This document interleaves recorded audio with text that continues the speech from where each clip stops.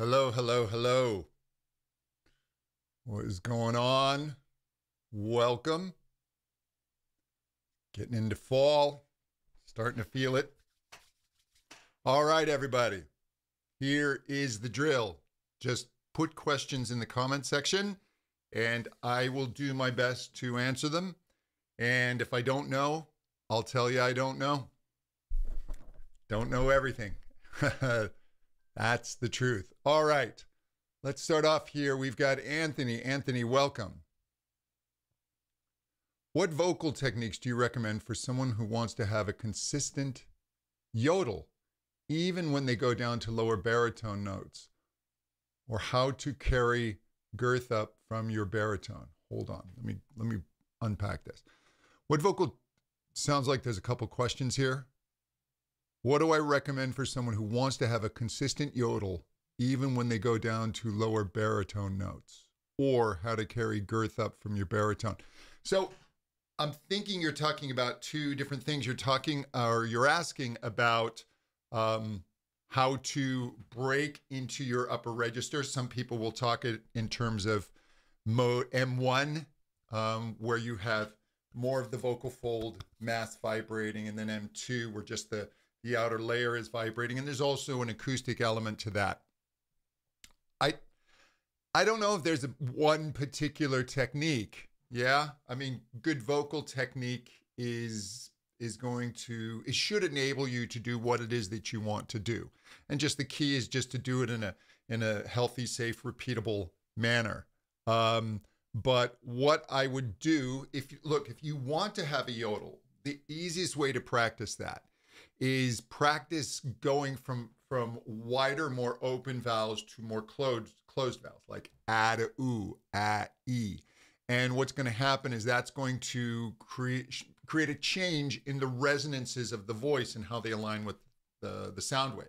So, ooh, ooh, ee. And even if you want to do that down lower, that gets a little trickier.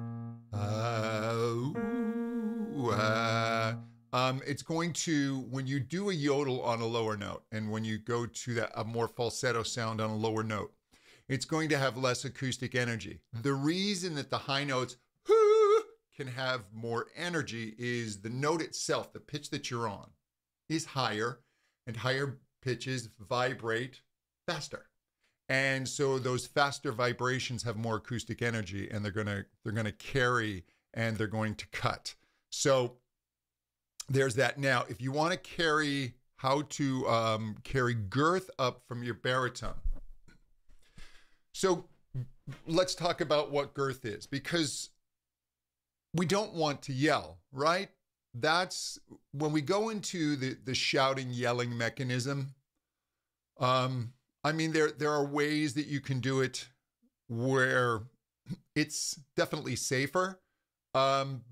But for most singers, especially as they're developing, if they go into that shout too hard, there's going to be a couple of factors going on. Acoustically, they're going to be pulling up from the bottom. And then, so the acoustic alignment is going to try and push this lower resonance too high. And the way that we push that resonance as high as we can is we spread our mouth, drop our jaw, and we also squeeze at the throat. And then this squeezing at the throat, very often the mechanism of the vocal cords, it's just too heavy. And so it starts to take more pressure to get them to open and close. So you start having to shove more air, which causes us to muscle up. And so you start really banging those vocal folds together. I mean, your vocal folds or vocal cords are opening and closing hundreds of times per second. Imagine clapping like this, or clapping really hard like that, hundreds of times a second. Your hands are going to get sore pretty quick. And when we irritate the vocal folds, they swell. And then the swelling, now we're dealing with the issues of it's going to take more muscle to get them up to pitch, because now they're thicker and fatter, just like a guitar string. It takes more tension to get that guitar string up to pitch. And certain acoustic guitars, they warn you that you can't use heavy gauge strings on the guitar because it will put too much load on the guitar and you can damage it. Same thing with your voice. Now, having said that, if you want more intensity, bringing your chest voice up, you can allow the valve to open up a little bit. I would approach this from the lighter side coming in. So if you're bringing your chest voice up, maybe just starting with coo, coo, coo, coo, coo, coo, coo, coo, coo, coo, and then adding a little more goo, goo, goo, goo, goo, goo, goo, goo, goo, goo. You can open a little more ga, ga, ga, ga, ga, ga, ga, ga, ga, ga. And then as you do it a little higher, goo, goo, goo, goo, goo, goo, goo, goo, goo, goo, goo, ga, ga, ga, ga, ga. Goo, goo, goo, goo, goo, goo, goo, goo, goo, goo, goo, goo, ga, ga, ga, ga. And you can work on bringing more and more in. Once you get to about this F sharp above middle C, most male voices, you want to be careful about being completely in chest. I mean, you're already going to start to be a little overloaded by then. So it's really good to work exercises on mix where you can start to blend towards your head voice. This idea of blending the two together, there's debates on how that really happens. That's fine. Singers experience this. And I would be careful to dismiss mix. Mix can be really intense. Mix can be really loud. So I would work on mix. This is something in my voice school that I have, where I have a whole course on mix, and I really drill singers on mix, and I give them feedback and etc. All right. Hello, singer. Oh, I'm sorry. Shalian, I'm going to mispronounce your name. I'm so sorry. Can you tell me warm-ups for intermediates? That's a very good question. So the difference between warm-ups for intermediates and beginners, it's not a huge jump. You're actually just going to be more efficient at it. You're going to be better at it. And the true warm-up phase. So I differentiate warming up the voice and then working the voice in a practice session. So the warm-up phase doesn't need to be that long. They've done some studies and they think 5 minutes is maybe all you need, 10 minutes at most. I don't even think you need that much if your voice is healthy. If you're not feeling well, but you have to sing and the voice is puffy and rough, you may have to do a little bit more warming up. The warm-up phase for me usually progresses from semi-occluded vocal tract exercises, SOVT. It's a really fancy way of saying partially blocked exercises. Those can be the lip bubble, the tongue trill. You're just putting a little bit of obstruction. You can use the straws. I like this Dr. Vox lately. So you go from the semi-occluded, then you can go to narrow vowels, light.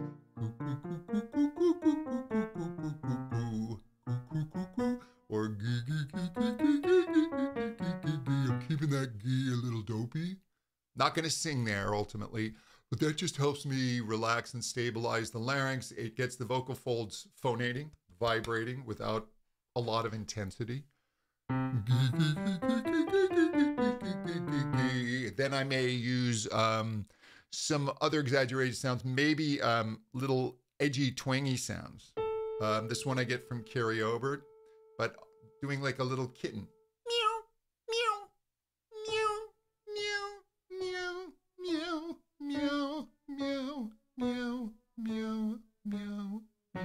And you just do that gently as you come back into chest. Don't slam it to the lower notes. Meow, meow, meow. You're not going meow, meow. And what you're doing is you're just starting to work the edges of the vocal folds, the vocal cords coming together a little more intensely. And there I just start to then gently transition out into more finished sounds that we're going to sing with. I love. And you can mix and match those. Here's one I get from a voice teacher friend of mine, Jeff Alani Stanfill, who's fantastic.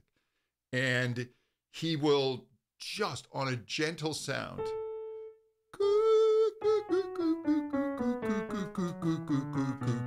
and you just walk that very, very gently with that little edge.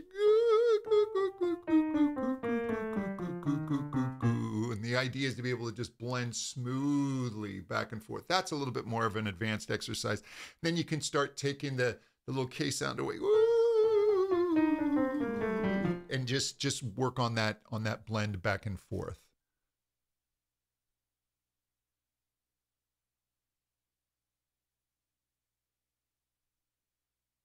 When I look at rock singers that have insane ranges in both their chest, voice, and falsetto, which do you feel have the least repeatable vocals?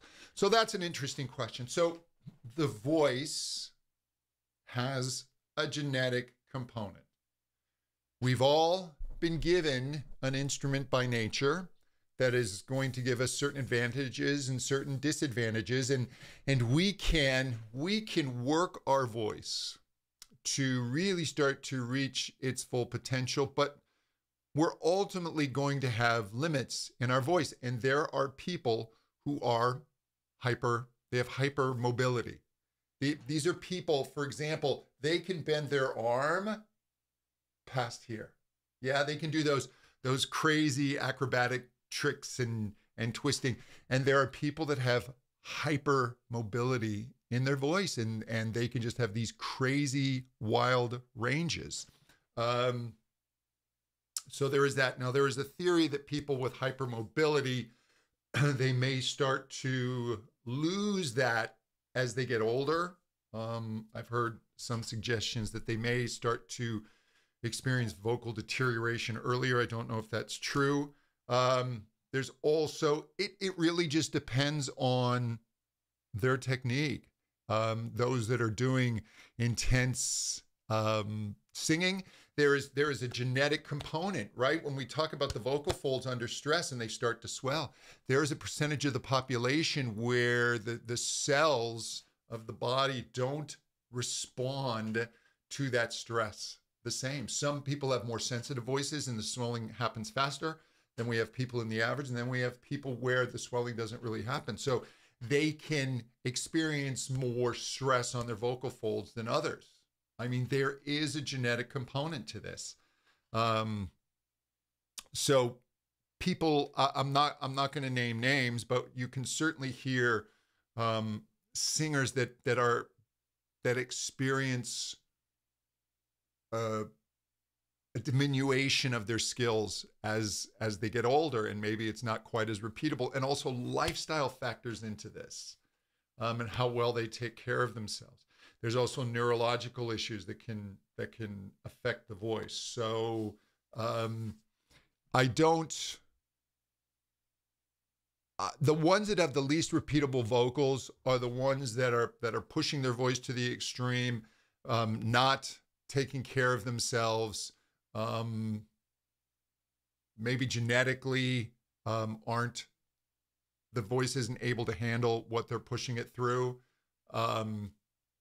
Often taking the chest voice too high, getting too shouty, things like that. Hey, Stewie, how you doing? Let's see.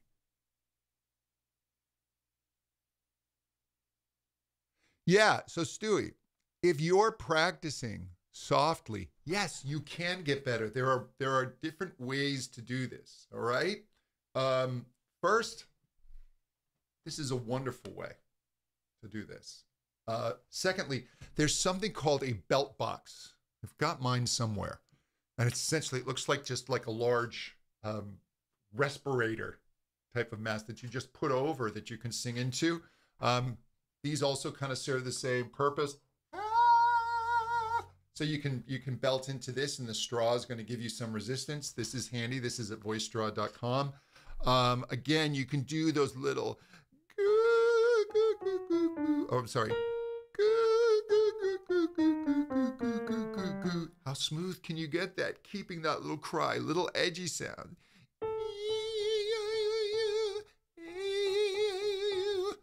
Mental practice is great to just really think, and I mean really think and experience it in your mind of singing really well. They've done studies where people think about lifting weights and they actually build some muscle mass. Now, that having been said, being able to then do things at performance volume, of course, is great to have as part of your practice. You can look into a vocal booth. You can get plans to build one yourself. I don't think it's too expensive to build one. You don't have to get like a whisper room. Those are really expensive. But I got a vocal booth. If it's really, really hot, I've got it in the garage. On really, really warm days, it gets warm in the booth pretty quick, but I can go in there and just let it fly. And you can break those down for when you move as well. So you can also look into that. But yes, practicing softly has a lot of advantages. Let me see. It's not damaging to your voice box where you have to constantly be having surgery on your voice. So any surgery carries risks. They've gotten better at the surgeries, but look, you have this very thin layer, the outer covering of the vocal folds. It's like this gelatinous collagen type of material. And this is incredibly important for allowing vibration, right? Because as we get further down into the vocal folds, we get into muscle and ligament. And the muscle and ligament, if we didn't have this soft outer covering, that's not going to buzz. It's too hard. So, and this is, it doesn't regenerate. It doesn't grow back. So as you're damaging your voice and leaving scar tissue and having surgery, if you're losing a little bit of that's the risk of having surgery. Surgery should always be a last resort, and they don't tend to, I think there maybe, I just know of a couple of doctors who will espouse this, but they don't do surgery for nodules anymore. Nodules are more like a callus. They will need to do them for polyps, which is more like a fluid-filled blister, because those will just leave loose skin, so they do have to trim that away. But it's usually vocal rest that's going to give you the best benefits. Yeah, Amy, can I recommend anything for cooling down after a performance? Fantastic question. Do a warm-up in reverse. So the idea of a cool down is you've really worked this voice, and what you don't want to do is then just go into not talking and then going to bed, because you want to stretch everything out so the voice doesn't kind of get tight overnight. So I would work from, glides on narrow vowels.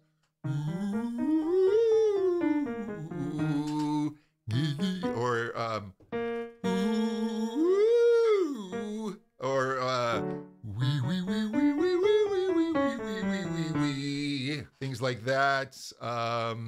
And then you can also straws again, this, and glides from your lower to upper register are really, really good. You just want to really stretch everything.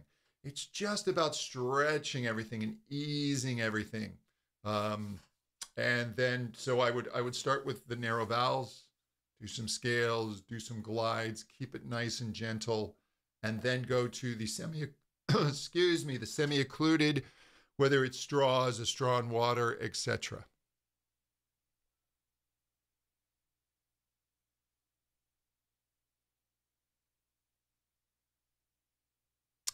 Do I have a good mixed voice now as I get older? Is it purely a falsetto? No, I mean, I can go through, yeah, good. It doesn't have to be falsetto, right? You're as you get older, it's not that you have to sing in falsetto. As you get older, your voice will start to become a little less flexible. So in the male voice, as you get older, you're going to start to lose some testosterone. You can get a little bit of weakness in the vocal folds. You can get a little bit of bowing. That's why, kind of the stereotypical old man voice tends to sound like that, right? There's bowing and the pitch goes higher. The female voice begins to lose estrogen. There's a little more testosterone, so the voice starts to become a little lower. There's a little less flexibility, so you just have to work the voice more. But no, I do find if I'm not practicing all the time, my voice is a little less forgiving. That's for sure. Yeah, so Amy, steaming your voice when it's really tired, would you recommend putting anything in the water, please? This is a great question. If you are using a steamer, anything you put in the water is not going to go into the steam. So that's what you want, okay? You can get these on Amazon.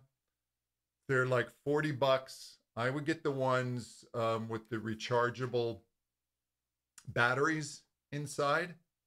And you get this saline solution. This is a mesh nebulizer.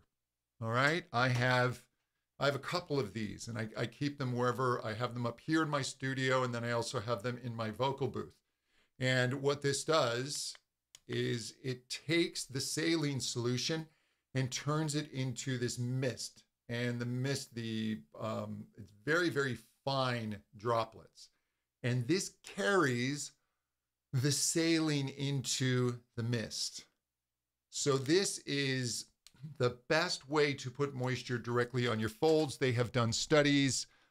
Steam, it's better than nothing, but this is much more efficient and will stay on your vocal folds longer. It's a mesh nebulizer. That's what you want. And then you just get this sterile saline solution. This is cheap on Amazon. This stuff, I think you get 100 of these vials, of these individual vials for under $20. And so I would use that. I'm a fan of, if you're in a very dry environment, using a humidifier in your sleeping environment. It's also, as we're moving into winter here in the Northern Hemisphere, also germs like dry air. They're able to float around better. When it's moist air, they can't float around and get you as sick. So I recommend that. Also, just hydration, staying well hydrated. I also use something called guaifenesin. I never remember how to spell this, but guaifenesin is the active ingredient in Mucinex. You can buy it cheap. It's generic. It's an extract of tree bark. I think they synthesize it now. You can look it up, ask your doctor. It appears to be safe. I take one every day, but again, I'm not a doctor, so check with your doctor. But if you deal with phlegm, that will thin out the mucus. It's very effective for that. The aging voice, as you get older, that's going to be one of the issues, is going to be phlegm and mucus. And so I have found that incredibly helpful, along with a nebulizer and staying hydrated.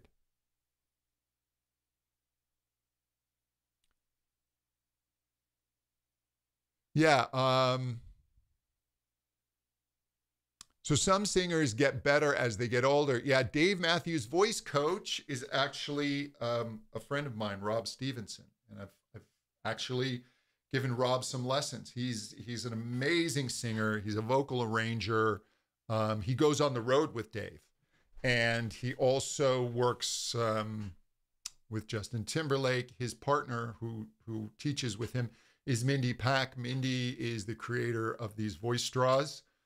So as the voice, look, if you take care of the voice, as the voice ages, it will get richer. And there's a period as you begin to get older where the voice, the voice when you're a baby, the reason they can scream all night is because this collagen material, there's more of it. And so it's like they have boxing gloves on. And then that begins to thin out, and also the vocal folds begin to get stronger. So as you get older, the voice, you begin to have more power, more resistance in the vocal folds. Now, you also lose a little bit of flexibility, and at a certain point, this stiffening of the vocal folds is not necessarily an advantage. However, you can sing with a little more power, a little more robustness, a little more richness in the chest voice.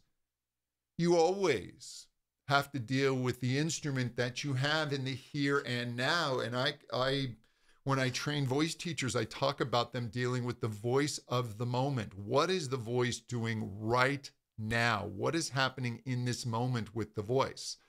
And your voice is changing all the time, year to year.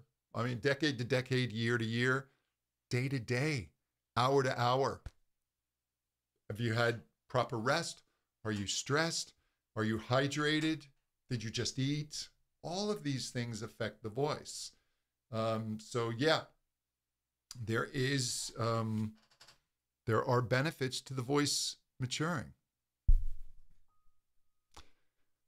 Yeah, Bob Dylan, I got to say about Bob Dylan, people seem to hold him up as, hey, you don't have to be a great singer. Look at Bob Dylan because he's just an artist. Bob Dylan's a great singer.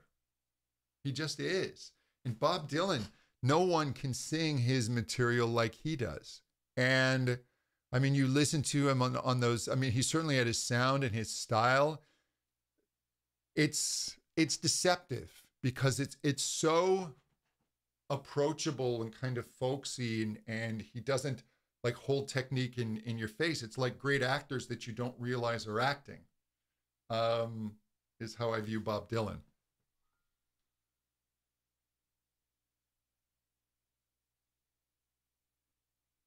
Let me see. Yeah, so when you're talking about Lou Gramm, Robert Plant, Freddie Mercury, they have the ability to switch between falsetto and baritone. You can't really tell the difference between their head voice and chest voice. So look, all singers are going to have like different gears of their voice, and sometimes you want to purposefully make the voice sound falsetto. When Freddie's somebody to, right? When he goes to that ooh, I'm not sure what pitch he's on, but he goes really falsetto on that on purpose.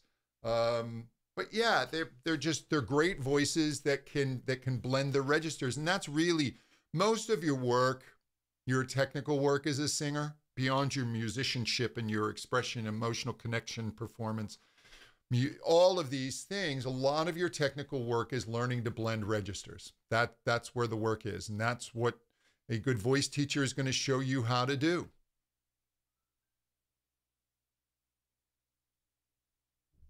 Max Hit, what are some singing technique topics that you've changed your mind on in the last few years? This is a great question, man. I've really changed my mind on imagery, and yeah, using imagery and cueing. When I was trained as a voice teacher, and when I was taking lessons, it was very much cause and effect, so that everything that is happening in the voice is the process of some primary function, and you're always just balancing here, right? It's all here. But more and more, I realize a lot of it's here, and that imagery is actually very, very powerful. And there was, in older techniques, there was a lot of imagery, and then there was a bit of a backlash against that. And I think where the backlash may have had a point was a lot of times the imagery was imposed by the teacher upon the student. But they threw the baby out with the bathwater, and imagery is actually quite powerful. But I feel that if it comes from the student and the student starts to make these connections, it can really, really help. So, for instance, in my voice, one of the challenges that I've encountered in the last couple of years is that I have a vocal tremor, which is a neurological issue that they're not sure why it occurs. But what happens is the voice can be a little shaky. And if I just don't do anything about it, that's what will happen to my voice. But if I use imagery and I just feel the energy of the voice above radiating down, and I imagine this expansion, almost like the head of a drum being tightened, so that the vocal folds are expanding this way rather than this, because my body wants to squeeze in order to assist. I can get wee wee wee wee wee gee gee gee gee gee rather than gee gee, and so I feel that energy radiating from above. So that's helped a lot. Also, screaming techniques.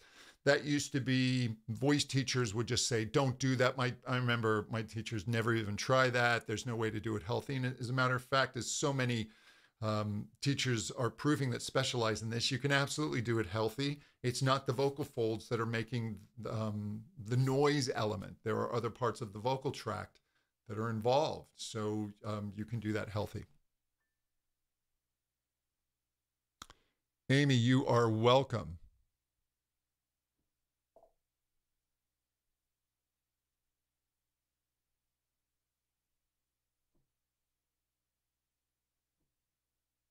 Yeah, I will check out Jacob Collier. I've got to do that. How serious is the no smoking rule for singing? Really? So, Stewie, they don't have firm data on this, and this is completely anecdotal, yeah. But I know a very, very prominent ear, nose, and throat doctor who specializes in performers, singers, and treats some really high profile singers. Works with a lot of voice teachers, sending them students. And this voice teacher did an endoscopy of a patient, and then the patient who doesn't regularly smoke went and smoked some weed and came back the next day, and the voice doctor saw visual inflammation and irritation on the folds. Now, that's not a long-term study. That's a study of one. So, and I think more should be looked into. But you have to just consider that you are, and the voice is sensitive. Yeah, but they're also seeing that voice damage as they're looking. The voice will recover, right? Unless you're severely damaging that outer layer. But it's dragging smoke across it, and so if it's chronic, it could be arguably problematic. I recommend for singers edibles. I know that's not the exact same experience, and you got to be careful with edibles, but they've high quality edibles now. I mean, you can really be precise on the dosing, because that can be a problem with edibles that you don't get with smoking, is you can overdo it, right? And you want to wait a couple of hours. The mistake people make is they'll wait an hour and go, oh, I don't feel anything, and then they'll double the dose, and then an hour later they're in trouble. But yeah, it can be an issue.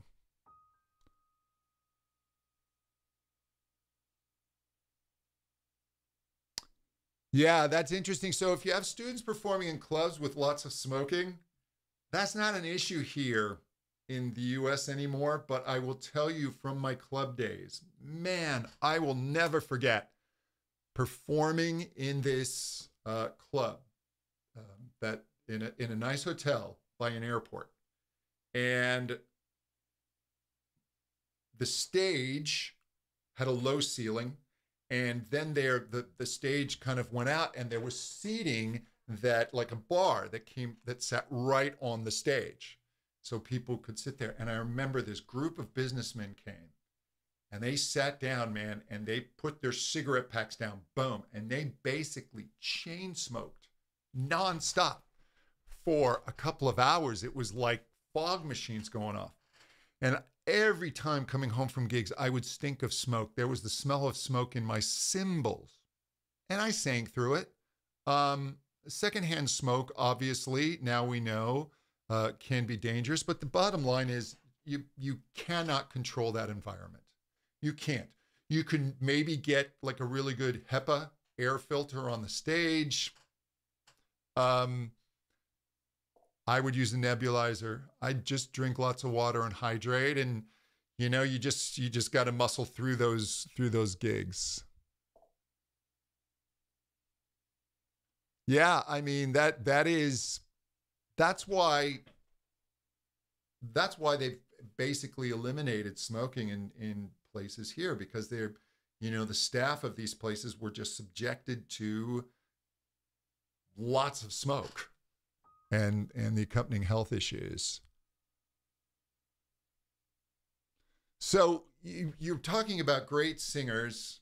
The question is, great singers who are able to go through the registers, blend them all without training. That exists, right? There are people who have the just this mind-body connection where they're able to figure it out. Look, people think that voice lessons are this special thing, and then not taking voice lessons are completely removed from each other. And they're not. All voice lessons is it's just somebody in real time to guide you. You still have to steer the ship. They're just guiding you and giving you suggestions, helping you figure this out. But there are people who figure it out on their own. And some of them figure it out pretty well. Some of them figure it out amazingly well. So it's not that you have to have voice lessons. I will say, look, all of these singers practiced. They practiced. That's all a voice teacher's doing for you, is showing you how to practice efficiently. The fastest way to get better at singing, the number one thing that if I could give you anything, any gift to be able to learn how to sing, is knowing what to work on and knowing how to do it correctly. And if you figure that out through imitation, through just natural ability, through having just a little more sensitivity and awareness, fantastic. Singers, you really need to work on your mind-body awareness. If you're going to do this by yourself, great.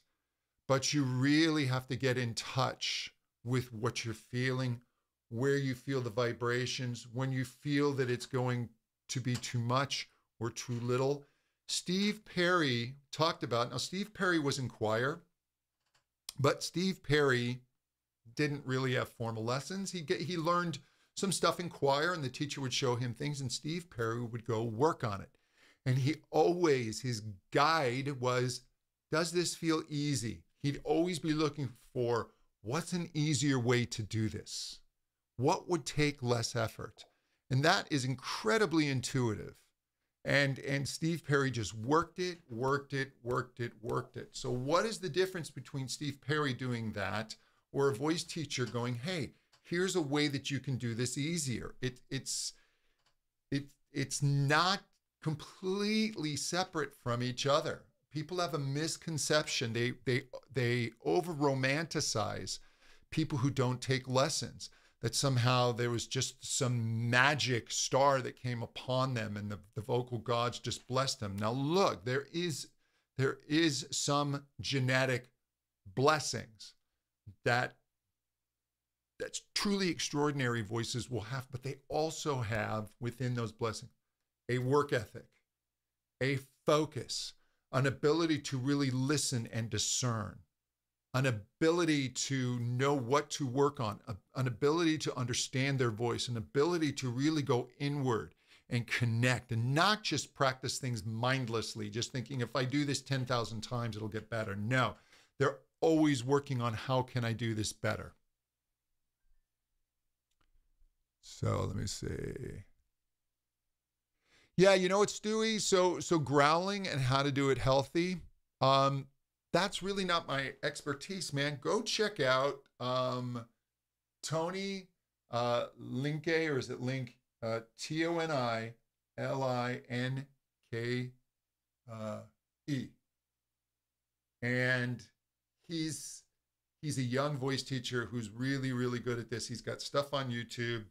He's really smart. He's really good at this. Go learn it from the people who know what they're doing. It's not my specialty. So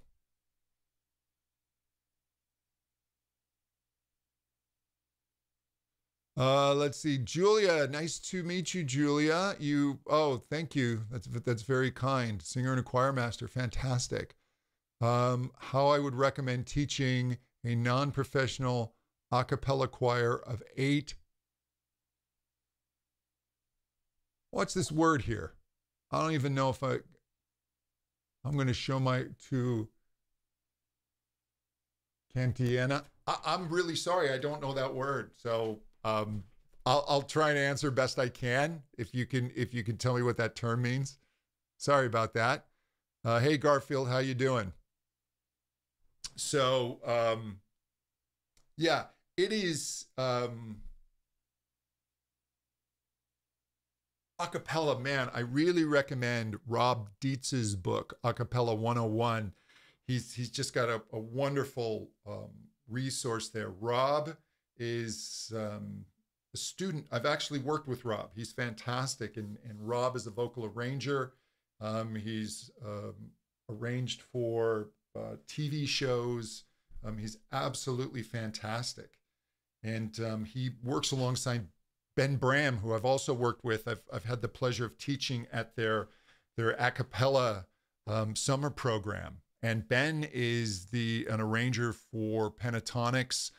Ben has produced for them. He's just absolutely brilliant. My gosh, I worked with Ben when he was in college, and he was the music director for the a cappella group at USC, and they won the national championship. When he was doing that.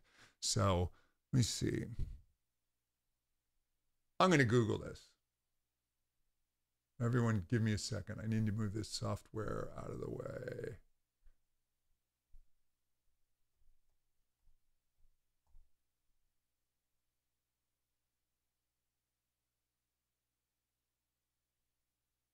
Yeah, I'm not sure what I'm. If you could, Julia, just tell me what you mean by that term. I wonder. Let me just see. Oh, let me see. Oh, here we go. Thank you. Thank you. Oh, so in a smooth lyrical style. Thank you. So what issues, let me just ask you, what issues are they having that's kind of stopping them from being able to do this style? Are they straining at certain parts? Um, are they getting a little heavy, say around F sharp G above middle C? Are they flipping? So just a little bit more information on that. I'll see if I can help you.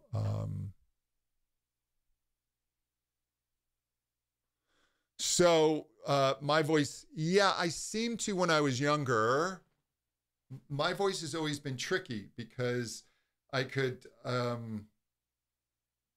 it's a bigger voice, so I could access higher notes. I think the best I ever did was soprano above high C, but that's of course in falsetto.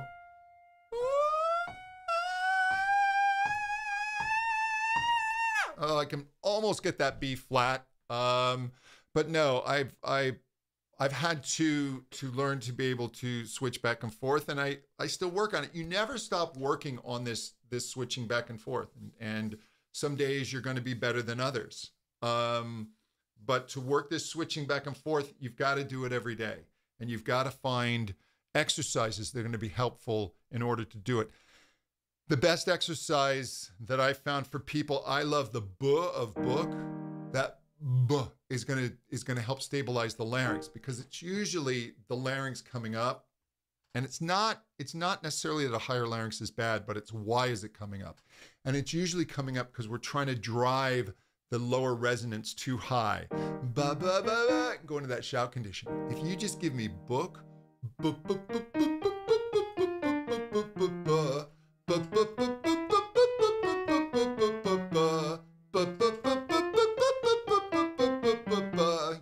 you can start smoothing out that break and make sure you keep that vowel. Don't allow. It's going to want to do that. But if you really focus on the you can start really smoothing out that break. Yeah, you know what, Julia? So really, really developing this sense of legato, I would have them speak the lyrics and really talk in this connected type of voice and practice just going from vowel to vowel. So get them to talk. It kind of sounds like an early speech synthesis robot, but get them to feel the connections from word to word to word, and then have them work small sections of the song. Remove all the consonants. Just go from vowel to vowel to vowel, uninterrupted, and really have them focus on the experience of shifting from vowel to vowel, what that feels like, how they feel. Wait, where do I feel the more narrow vowels? And as the vowel opens, and am I going to feel a little more of a pull? Can I make that blend from vowel to vowel? And then bring back in the consonants while you get the dictation. Timing is a really interesting thing. This is a really, really key for singers, is timing, because it's something that we don't tend to drill on our instruments. And I really suggest that singers work with a metronome and really drill quarter notes and whole notes. Let me see if I've got one here on my phone. So if I take a metronome,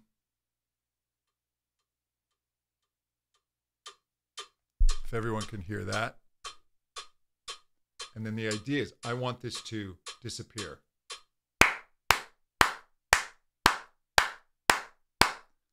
Right? If I'm a little late, you'll hear the metronome. So you clap to where you cannot hear it. And then start working eighths.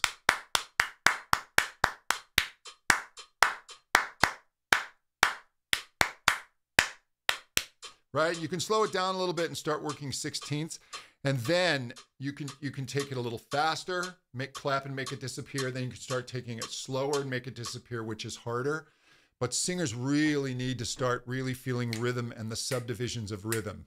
They've really got to feel, right? Those quarters, those eighths, sixteenths, right? Triplets, so that they can start to feel swing. That's incredibly, incredibly important.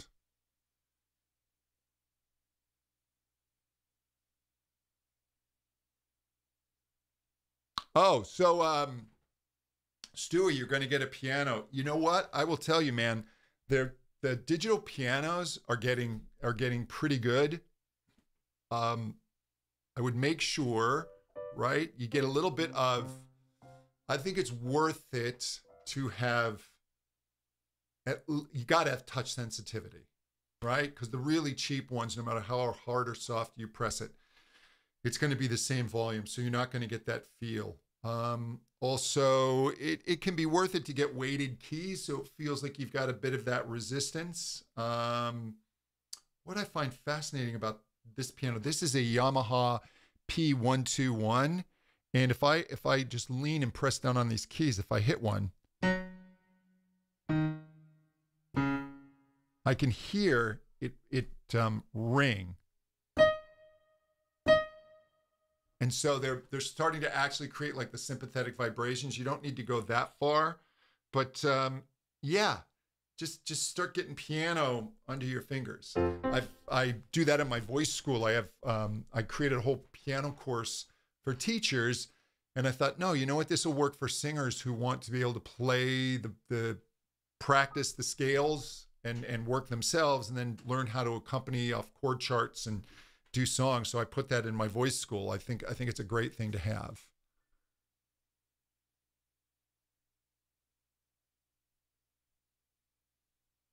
Let me see. We work a lot on clear beat. Okay, I feel that they're not continuing lyrical passages like we should be. Maybe from the concert work with metronome. All right, okay. And there's also, you got to make you. Sometimes if singers aren't efficient with their breath, and they feel like they're running out of air, they may rush things, they may get breathy, they may drop things. You can even just practice, keeping them on an oo vowel and just practicing swell coming back down, swells coming back down. I'm sure you do all that.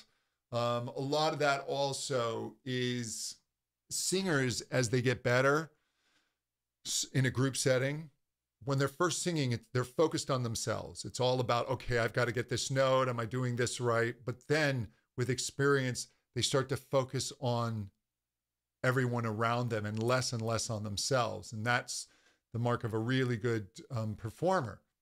Even when they're singing solo, they're focused more on the music around them and the audience and the energy rather than just their technique. So it becomes incredibly powerful.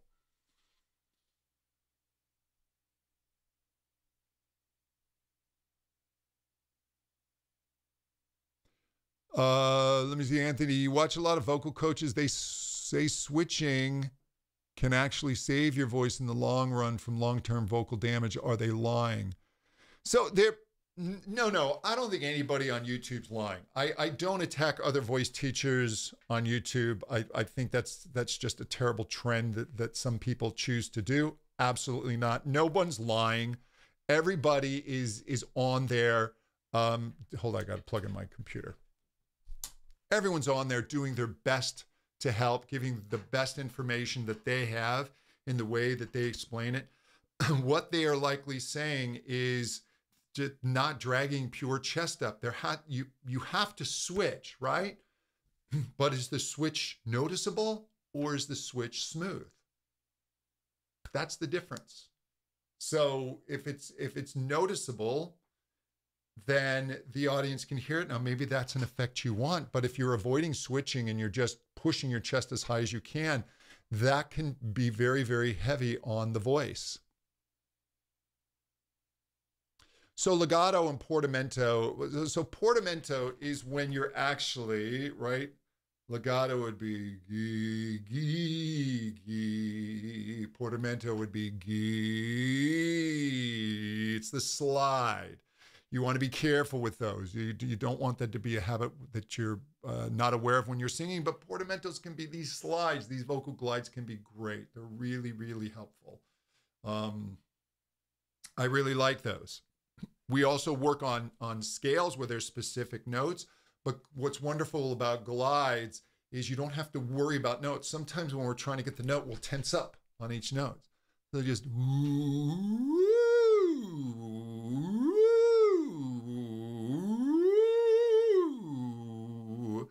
really helpful and really good for the voice. So since you played both drums and guitar, which is more energy depleting when it comes to your singing and playing the instrument at the same time? So I play guitar for fun. Professionally, right? Getting paid to perform. The only instrument I got paid to do was the drums. I've done some more. I've sung and played piano, but drums by far was the instrument that I was best at. I was actually a pretty good drummer. I mean, I could still play drums. You have to stay on top of the voice more than I do on that. I mean, I'm not going to play like I did all those years ago, but I could still play. However, drums, depending on the music you're doing, it takes a lot of energy. But I could play drums and sing at the same time, no problem, because I'd spent so much time working at the drums that it was on autopilot.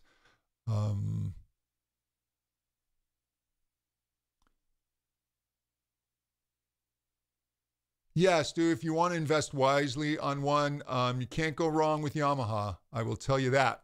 They're just absolutely fantastic. Let me see. I'm going to have to wrap it up here really quick because I've got a lesson that I've got to go teach coming up.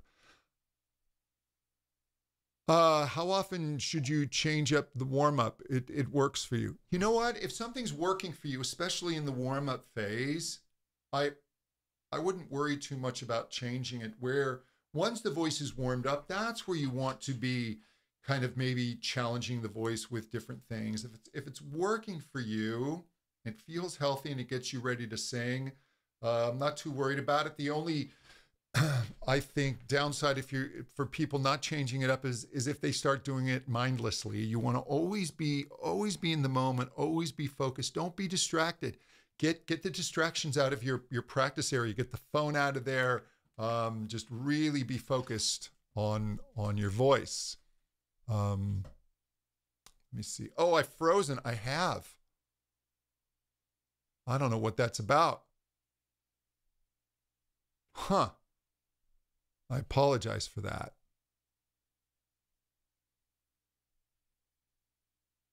All right. So my picture's frozen. I'm going to have to leave here in a second, but let me see, Julia, I will answer this last question. Your goal as a voice teacher and as a choir master is to learn and teach, is to listen. Yeah, people don't know how to listen. They do.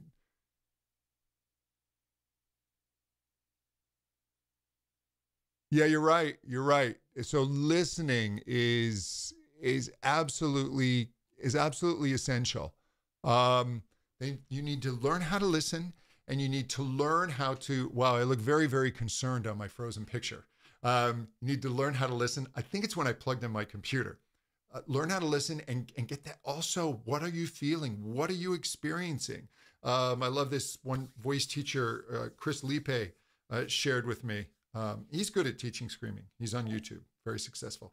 But he gets like these great smelling soaps, and he will just spend time washing his hands and just feeling the soap and smelling it and experiencing it. Getting into the mind-body connection is absolutely powerful. Lucy Phillips, so good to see you. How are you doing? Me with my frozen picture. All right, everyone. I want to thank you so much, and I will talk to you next week.